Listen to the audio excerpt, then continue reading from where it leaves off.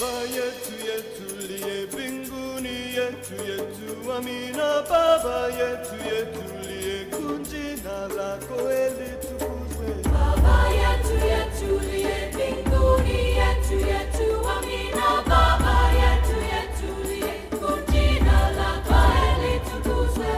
Utupe leo chakula chetu tunachohitaji, utusamehe makosa yetu, kama nasi tunavyowasamehe waliotukosea, usitutie katika majaribu, lakini utuokoe na yule. Senegal's population age structure has a pyramidal shape, a trend caused by the young adult age group producing generations greater in size than their own. Because the population is growing with each generation, the replacement fertility rate is higher than the normal fertility rate. Senegal is in phase 2 of demographic transition because the death rate is slowly decreasing while the birth rate remains high.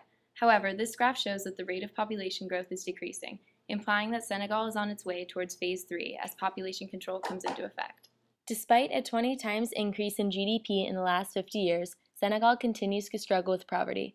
This graph compares the IPAT graphs for the years 1998 and 2009, illustrating the dramatic increase in population and affluence and the unexpected decrease in patents.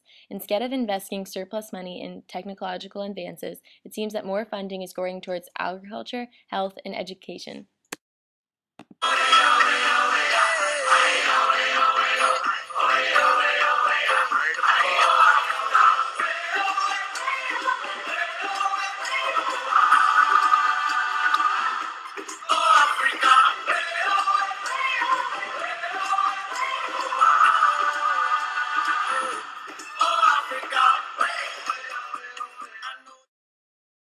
Today, there is a small revolution for family planning occurring that aims to raise the standard of living and reduce infant and maternal mortality rates.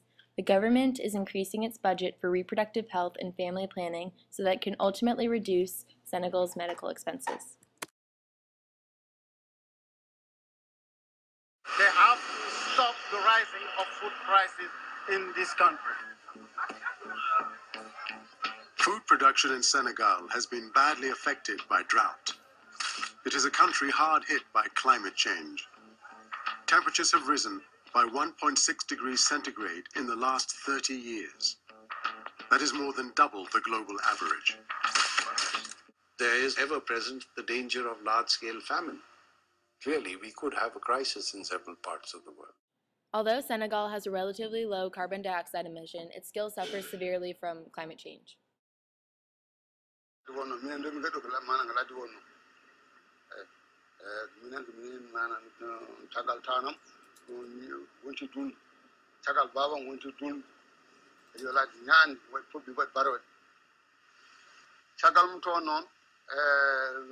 Senegal ergo manan taƴƴi woɗɗi pasilaji eɓe dokkuɗo yimɓe ne peƴƴi hen mbaɗa furuji on saha hanti min ɓoori taw hanti hay ala fof jira ɓuuri sona ko nangi tan hanti wonde min ɓoori hanti min gone aɗoyle. This once fertile river valley is on the front lines of Senegal's fight against desertification.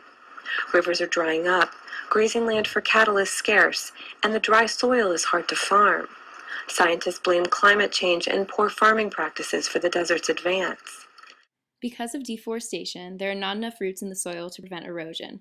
Therefore, the soil has become less rich and the region's agricultural productivity has decreased. Today, the beach has diminished so greatly that stairs are needed for people to reach the water. Each year there's a drop in the harvest. The soil is worn out partially due to poor crop rotation.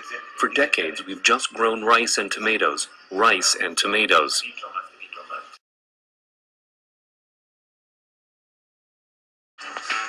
People are finding new ways to adapt to the changing weather.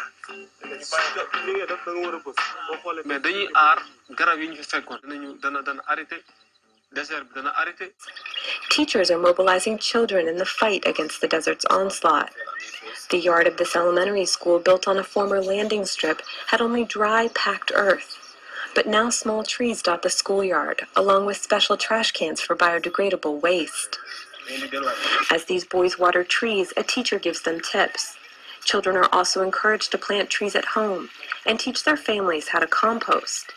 In 2007, the African Union initiated the project for the Great Green Wall, a long wall of trees and bushes from Senegal to Djibouti. Senegal has been participating in this for the last 4 years in an effort to replenish the tree population. Individual efforts are also underway, as local farmer Abdoulaye is busy planting mango trees in his backyard to stop the spread of the desert. Senegal has passed legislation to protect and prevent the following environmental issues.